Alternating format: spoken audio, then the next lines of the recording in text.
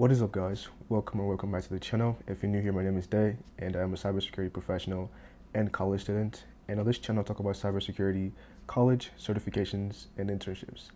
And as you've seen from the title of this video, this is a little different from videos I do. So I'm always talking about how to get into cybersecurity, why you should get into cybersecurity, how I got into cybersecurity, but today I'm talking about the top 4 reasons why you shouldn't get into cybersecurity. Now, disclaimer, I'm not a pessimist. I'm not the one person that wouldn't tell you to get cybersecurity, but this video is just a different perspective to kind of show you what you should possibly expect if you're trying to start a career in cybersecurity. But before we get into the video, if you're new here, please be sure to subscribe and hit the like button. Also be sure to check out my other videos and playlists. You're definitely going to find something of value there.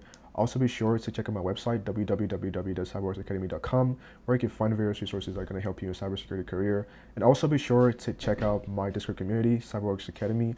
I'll leave a link to it in the description.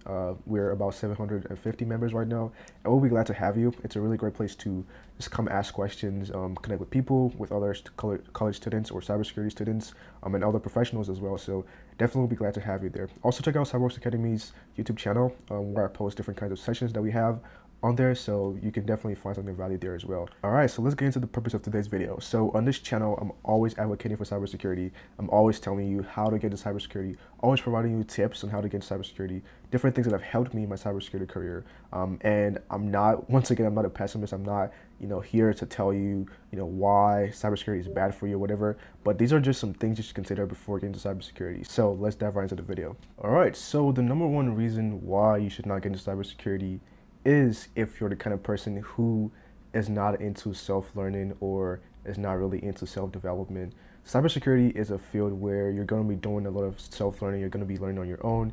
You're going to be having to do research on your own to find information and things like that. So if you're the kind of person who is not really able to source for information for themselves, you're not able to find resources on the internet, you're going to be struggling a lot, because in a lot of situations you're tasked to learn something you've never learned before.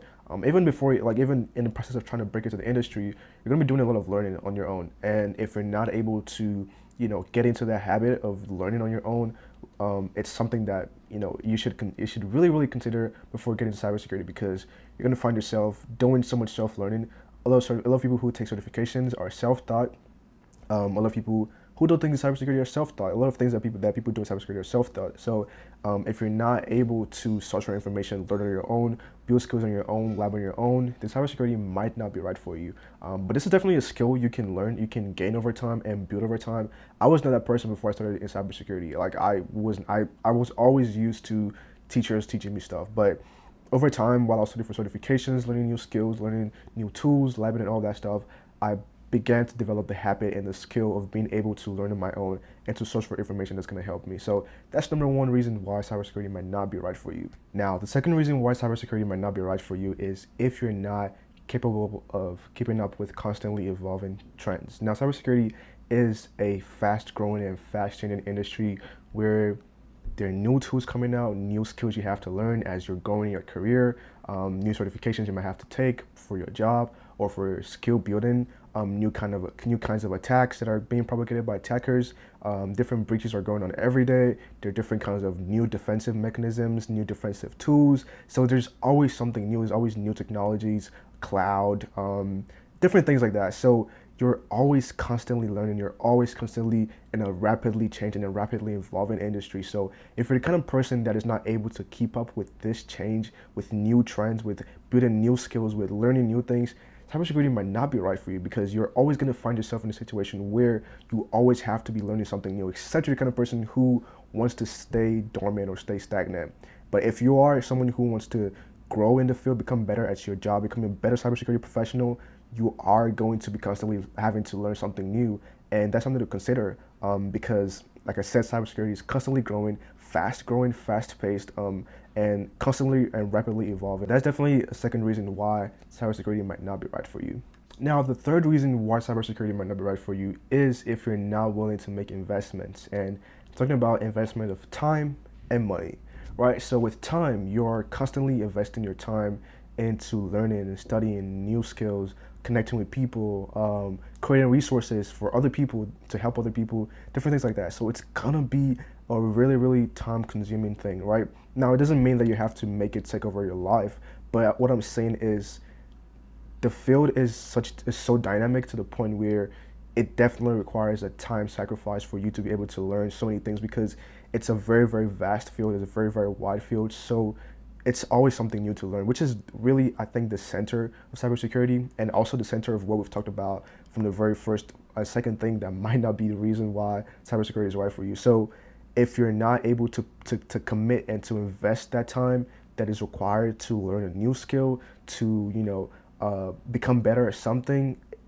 cybersecurity might not be right for you. And on the other hand, money is also an investment, right? So in terms of like investing in yourself, in terms of investing in trainings and certifications and conferences and in tools and skills that are going to help you build your capabilities and your skills and your stack as a cybersecurity professional, you might have to spend money upfront, especially if you're just trying to get into the industry. There's several free resources, don't get me wrong, and several free resources that are going to be very beneficial to you.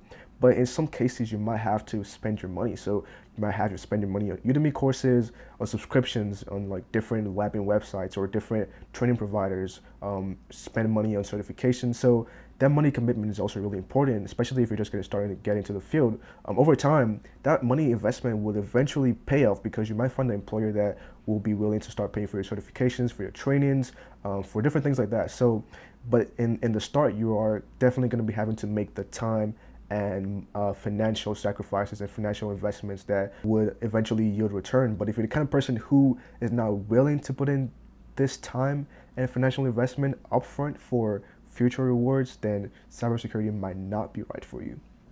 Now, the fourth and last reason why cybersecurity might not be right for you is if you're a person who gets frustrated easily, right? So this one is one that I relate to so much. I'm not someone who gets frustrated easily, but we're humans, so we're definitely bound to have these emotions and to definitely get frustrated over time.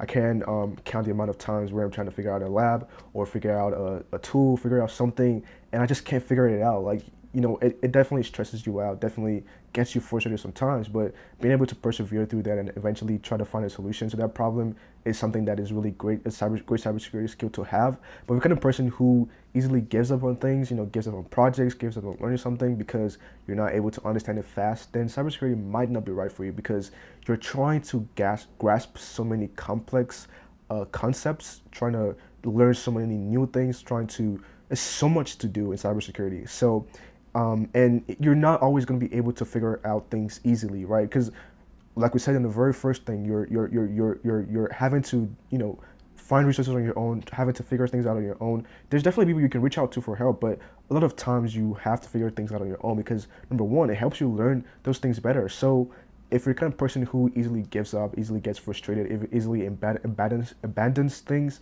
then cybersecurity might not be right for you, because you're going to be constantly getting frustrated at different things. So it might be trying to figure out a new technology, trying to figure out a new tool, trying to implement something, you're trying to do something, and it's just not working out because you don't have the knowledge of it, or it's just not working out, right?